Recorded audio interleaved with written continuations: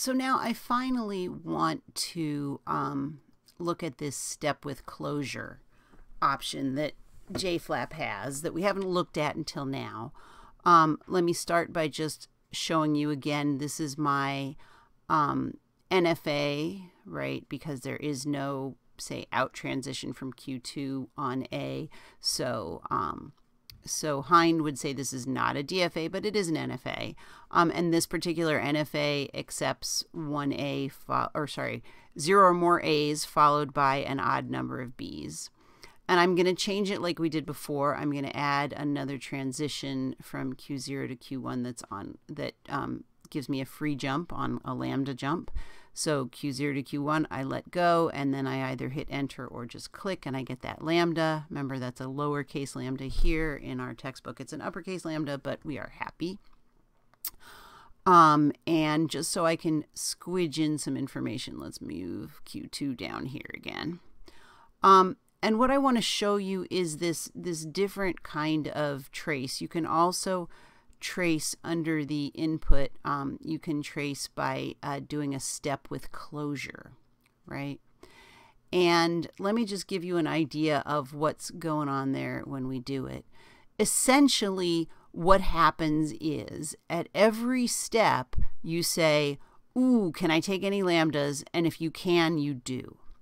So, for example, when we start on this NFA, we start at Q0, but we could also take this free lambda jump to Q1. So we start at Q0 with ABB, right? So the in black is unprocessed letters.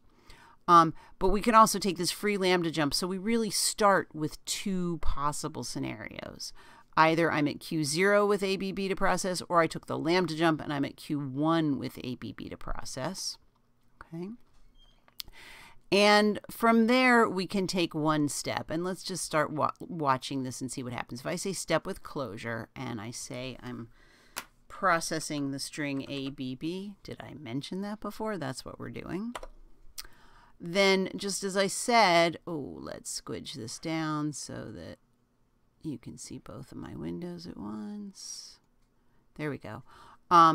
Immediately upon starting, because we're doing step with closure, we have two possible starts. We can start at Q0, or we can take that free lambda jump and we start at Q1. Now, you can see from my diagram here, after I take that first step, well, from Q1, there's no way to go if I have an A. I can't take any lambda jumps. I can't take any A's. So this one's going to fail.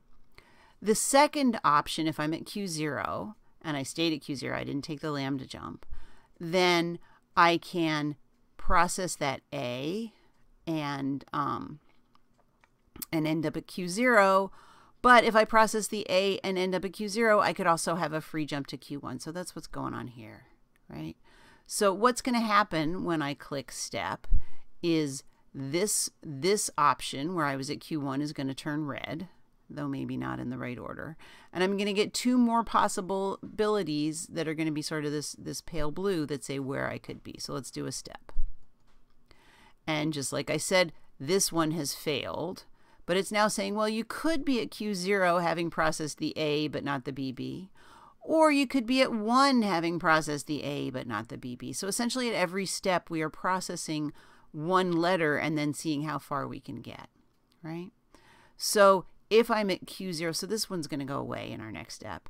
If I'm at Q0 and I see a B, well, I've already taken all the possible lambdas, so I need to process this B and then take any lambdas I can. So Q0, process the B, oh, and there's no more lambdas, I'll end up at Q1. If I'm at Q1 and I process the B, I end up at Q2 and there's no more lambdas. So now you can see we just have two possibilities coming up. And if I step, then I'm at Q1 having processed A, B, and still needing to process B. That's this situation here. Or I'm at Q2 having processed A, B, and still having yet to process B. If there were another lambda coming out of here or coming out of here, that would make things way more complicated, but there's not.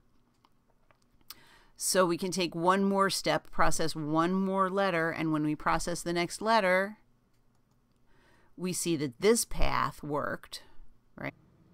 If I want, I can click on this path now and say trace, and you can see that it shows me all my movements, but it sort of ignores the lambda jump. So it says, well, I started at Q0 with ABB, right? All of it unprocessed. I don't know how well you can see the gray in here. It's sort of hard for me to see. And then I ended up at Q1 having processed the A. I ended up at Q2 having processed the A and the B, and I ended up at Q1 again having processed all 3 letters. So it sort of ignores lambda jumps in the trace. It's not quite as useful as a trace, but it's still okay.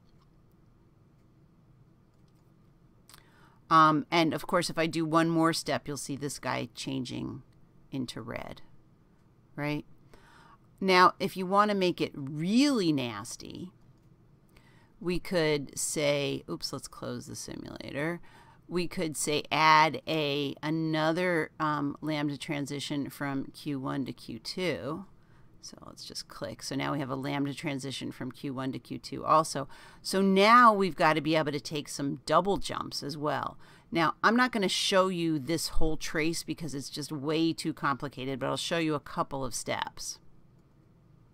So if you look, what's going to happen as soon as I get to Q0, I'm actually going to have 3 possible starting places if I do the step with closure, right? I could start at Q0, but I could also immediately take the lambda jump and start at Q1, or I could immediately take the lambda jump and start at Q2. So in my little diagram, I've sort of said, look, I could start at Q0, or I could start at Q1, or I could start at Q2, right? And if we actually do the step with closure, and I say I want to do ABB as my string, you can see immediately we start with 3 different options. Let me shrink this down a little bit just so you can see everything. Right? Immediately we start with 3 possible options. We could be at state Q0, we could be at state Q1, we could be at state Q2. In all 3 cases, we haven't processed anything yet. And then if you see what happens after I take one step, well, look, these 2 options go to red. But if I process the A on this loop, right, I process the next letter in my string on this loop, then I also can do 1 lambda jump or 2 lambda jumps, right? So in this case, every time I process, I take all the lambda jumps after I've processed 1 letter. So I think when I hit step, these 2 guys are going to turn red, and this 1 is going to turn into 3. So we should have 5 things on the screen. Yuck. And that's what happens, right? And so in the next state, these 2 have gone out, and we could be at Q0 having processed the A, at Q1 having processed the A, or Q2 and processed the A. So it's kind of nasty, but it's also kind of interesting because you can at least see if you're taking the lambda closure, where do you get,